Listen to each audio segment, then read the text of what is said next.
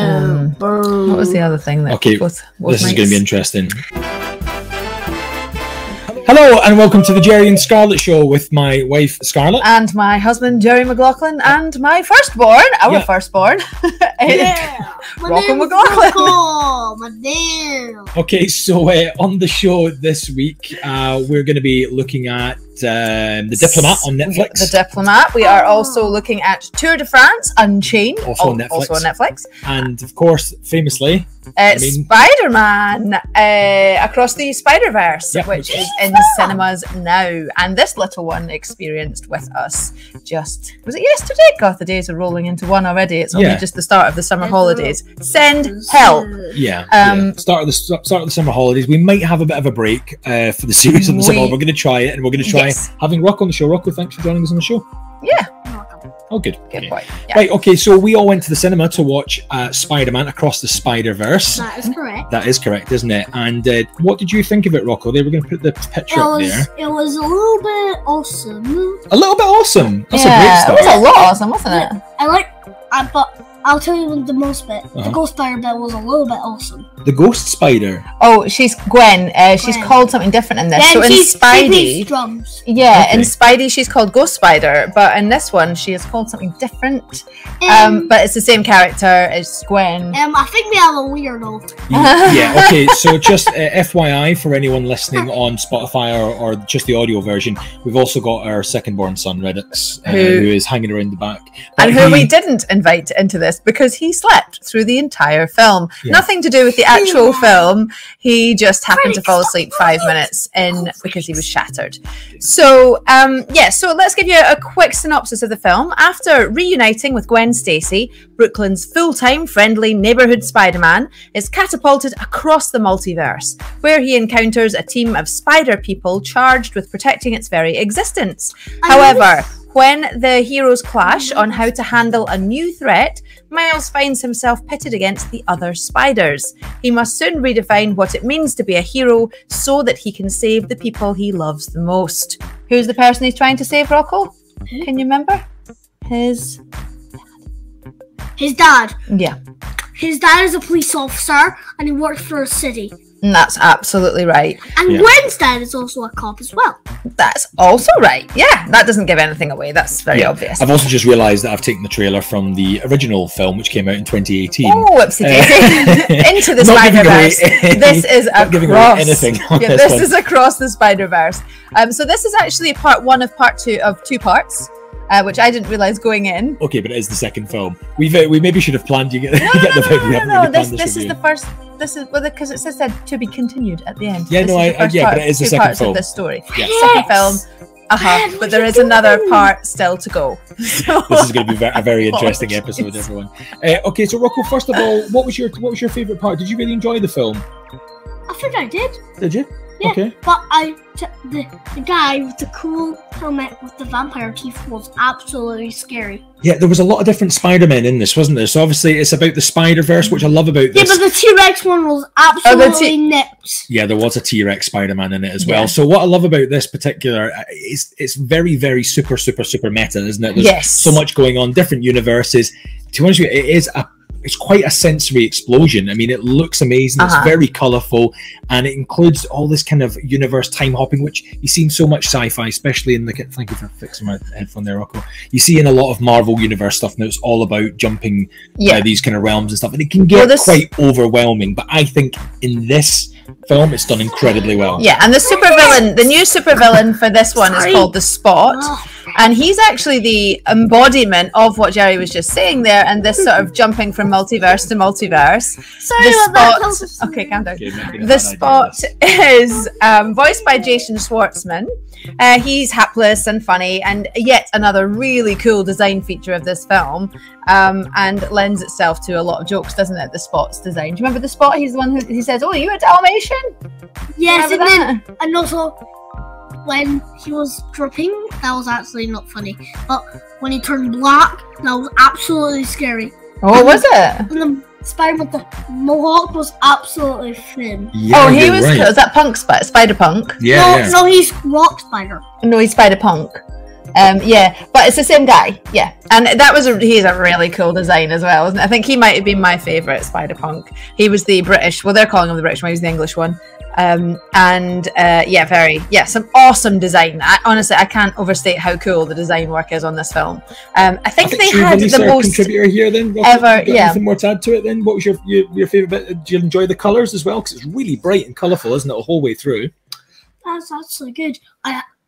You see this girl who can, has technology, who can, and also she looked like Vexa, who was in Teen Titans. He was a boy, and then he was hit by a meteor.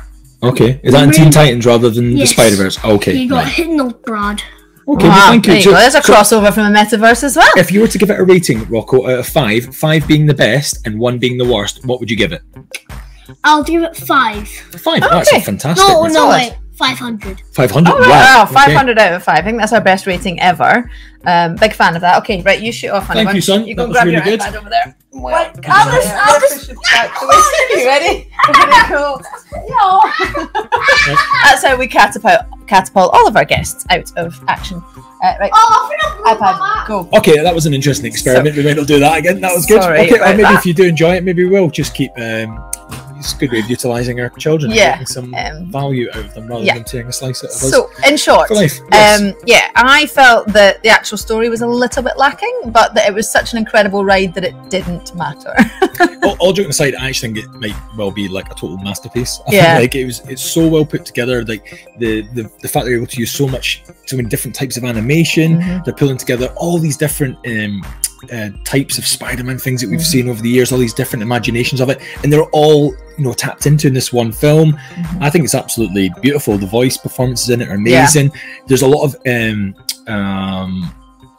AI animation in it, which is also incredible. Yeah, I couldn't find that when I it's apparently something they've done with it as well, just to kind of because there's so much going on, you wonder how they managed to get all that done, so many different styles of animation. And I think these kind of meta storylines can be really confusing, and you do have to have your head screwed on. Yeah, you can't miss a minute. But it's fantastic the way it jumps, and it's just so gripping the whole way through. And the sound design. I mean, we watched it in the cinema, didn't we? And I'm glad we did that. Because I think you would miss something if you just watched that at home on a little TV. But if you are watching it at home, put on your sound system, crank it right up. The actual sound design is incredible as well. But just overall incredible design. I think they had over 1,000 animators working on it. I think I read somewhere, which makes sense because it is absolutely non-stop. It's incredible the amount that they managed to. I can't imagine for some people it might feel like a bit of a sensory overload. For me, it did, to be perfectly honest. But also because there was a lot of jokes I felt like I was missing a little bit of as well, because there's a lot of comic book jokes. There's a lot of prior Peter Parker jokes. There's so much in the Spider-Verse. There's so much in our house if you can hear the doors. The doors are slamming. The Spider-Verse is so complex that this year for Mom. You have any more notes on Spider-Man? That's not even letting me have the iPod. No, I gave you. That's your one there. Okay. Seriously, I hate that one. Okay, go. Yeah, we might have to take a break for the summer for this show. Rocco? Scarlett, you hold down the show and I'll crack on here with this. So we are moving on after the Spider-Verse to TourDeFrance Unchained, which is also on Netflix. So the synopsis of that: following cycling teams as they compete in the 109th edition of the grueling month-long bike race, starting in Copenhagen in Denmark and ending with the final stage on the Champs-Elysees, Paris in France. It's made by the makers of F1's Drive to Survive, and which is obviously is a mega successful series, and so they know what they're doing, and it's clearly obvious right from the start. The first episode of this is absolutely gripping, and the rest of it does not disappoint. We are not cycling fans, I think it's fair to say. Is there any podcast like this in the whole world? I can't imagine. So I was just saying there that we're not big cycling fans, but I actually don't think that you need to be to careful what you say about the cyclists, because it's known online that they will absolutely go for you. Yeah, they're if you're a cyclist and we're saying this now and you angrily disagree, please let us know. Yeah, well, yeah, okay, yeah. Start a fight in our comments section. That's where all the action happens. Yeah, so you put us onto this. You were watching it while you were in London, weren't you? Yes. You said, like, check this out. It's like the F1, which we've really taken to, and you're right. I really kind of got into the strategy of it, and it is politics. Yeah, really brutal. It's fast. It's gripping. I mean, it's terrifying at points. I appreciated how dangerous. Yeah, the sport. I mean, well, this is it. The danger is kind of key. Let's be honest, isn't it? The danger. I hadn't realised. Like, I knew that. I remember Chris Hoy's obviously famous Scotsman involved in the old cycling, and I remember him talking in an interview about certain sores that you can get from cycling, and by that he meant that his leotard, probably a better word for it, is basically really it's so slim that it gets embedded in the structure of your skin at certain points. Horrible injuries. So I did sort of know roughly that the injuries could be really horrendous, but I don't think I'd quite clocked the length of some of these races, the sheer terror, the falls, the to chuck in a little bit. So I'm absolutely gripped by it. Well, I've only watched the first 2 episodes so far, because you put us onto it, and straight away you're absolutely right. I think, like, the kind of strategy element of it, the danger of it, the way it tells the characters, it's quite a well-worn format that Netflix has got now, with the F1, and now they're doing it with TourDeFrance. I think there's a surfing one as well, which is supposed to be there's something else I need to check out, but like, look, it's given me a whole new appreciation for F1, and this has certainly given me a whole new will it mean that I'll watch the Tour de France certainly with a new appreciation? I'm looking forward to seeing if I am kind of gripped by it. We need these storylines in this. We actually have got the cycling coming past our doorstep in early August as well. Scotland has I want to say the Euros, which may be wrong, but something along those lines. That's coming. That's coming past our doorstep. So we'll be looking forward to that. So we might know a little bit more about it. There might be some famous faces. Who knows? Well, when the Commonwealth Games were, we were talking about this the other day. When the Commonwealth Games was on, and I remember there's a big hill. Over from like Hillhead in Glasgow down towards Byres Road, and it's right by the Marks and Spencers there in Byres Road, and it's a really steep hill. We would often walk back on that, wouldn't we? There's sleeping policemen on it. There's all sorts of traffic cameras. It's really steep. Yeah, and I remember seeing the guys at the Glasgow at the Commonwealth Games, and there was like one particular guy, and he was so good at like the uphill part that he accelerated past people at that bit, and I had a whole new appreciation of what these athletes do. But to see I just had a funny memory of you. Like, so when I was pregnant, we lived up that hill, and I have a funny memory of you and me struggling to get up that hill whilst pregnant, and Gerry literally pushing me from one buttocks behind, literally one hand on each butt, shoving me up the hill. It's like, couldn't even get to the top of it. And these people are overtaking on that hill to gain advantage. Yeah. So to connect that to Tour de France, it's like pushing a pregnant lady up a hill. It's hard work, but worth it. Yeah. I really like it. What would your rating be then for that? I would give that a 4.5 out of 5. The only 0.5 missing off being because I wanted a little bit more of the tactical knowledge around the yellow shirt, the yellow jersey, right, and the peloton, because there is a lot of they are explaining quite a bit as they go, and maybe they just don't want to overwhelm us. Yeah. But I wanted a little bit more strategy, because there's a few things that I'm like, why is he slingshotting and not he slingshotting, and there's Maybe I'll get round to that. But it's brilliant. Absolutely brilliant. I would agree, 4.5 for me as well. Yeah. Okay, on to the Diplomat. Drama, darling, a drama. Yeah. Now, this is another one. You've watched more of this than me. I've only watched the first 2 episodes. But the Diplomat is, I'll give you a wee quick synopsis. Amid an international crisis, a career diplomat juggles her new high-profile job as ambassador to the UK and her turbulent marriage to a political star. Oh, you've got different synopsis. Okay, well, you give us your one. Well, so mine says the series centres on Kate Weiler, who is played by Kerry Russell, the new United States ambassador to the United Kingdom, as she has to diffuse international crises, forge strategic alliances in London, and adjust to her new place in the spotlight, whilst also trying to survive her marriage to fellow career diplomat Hal Weiler. It's really interesting. We've synopsised the hell out of that. Yeah, we have. That's a really interesting tell. That last line, survive her marriage to fellow career diplomat Hal Weiler.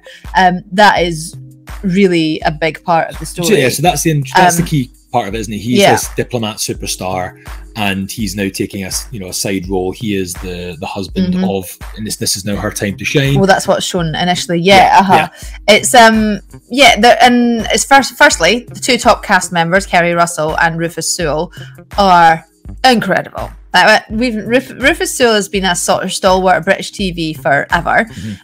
Kerry Russell was fairly new to us. Like she's done a lot of TV in America. Don't get me wrong. We hadn't watched The Americans, have we? Which people loved. Her breakout, her breakout role. She was also in Cocaine Bear, so we have seen her recently. But she is absolutely brilliant in this. And they've done a really good job of weaving real life, I was going to say catastrophes, but some people would disagree, such as Brexit and Trump presidency, into the story without actually detracting from anything, and without actually really taking the mickey at all.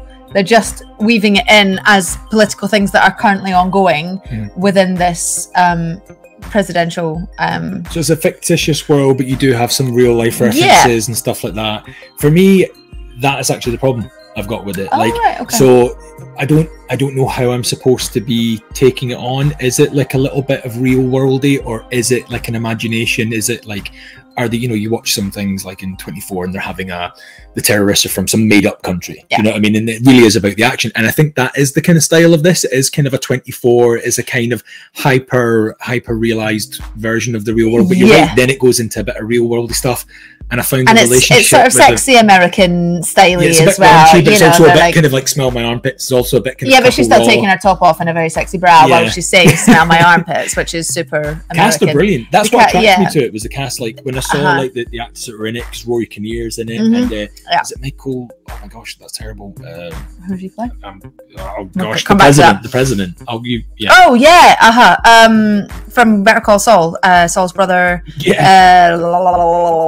Oh god, it's gone. Right, anyway, I think this is a bit of a mashup, I would say, of The West Wing, of Homeland, and of 24. Put all those three together, and this is what comes out of the AI generator.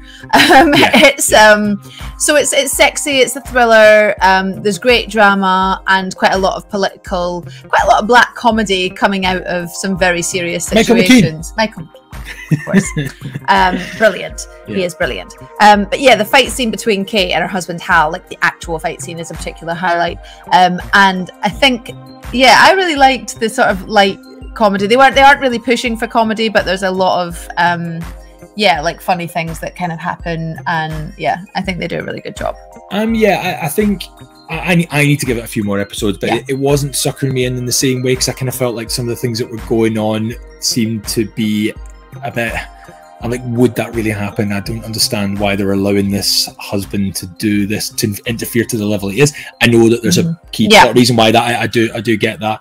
I really enjoyed the performance. The way it looks is super slick. There's great action in it as well. You really have to have your brain switched on for it, though, don't you? You can't. This isn't a go and make a cup of tea and come back. You'll know what's going on. There's a lot happening, and it's it's intense drama, but I think it's worth it. And I think if you like 24, if you like Homeland, then you will like this. I think this is right up your street. Cool. And I liked all of those things. So let's go for your ratings on that then. What would you what's your kind of thoughts here? I am giving it 4.5. Yeah, what's that noise?